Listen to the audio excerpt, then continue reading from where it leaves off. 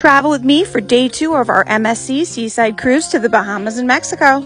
I woke up early again to catch the sunrise and take a walk on the deck. The views of Ocean Key were unmatched.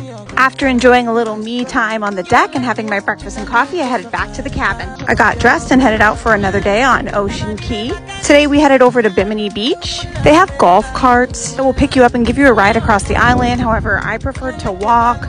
It was easy to get 20,000 steps a day without even trying, which made me feel a lot better about all the food I was eating. Pretty soon it was ready to go take a shower and get dressed and get ready for the main dining room dinner.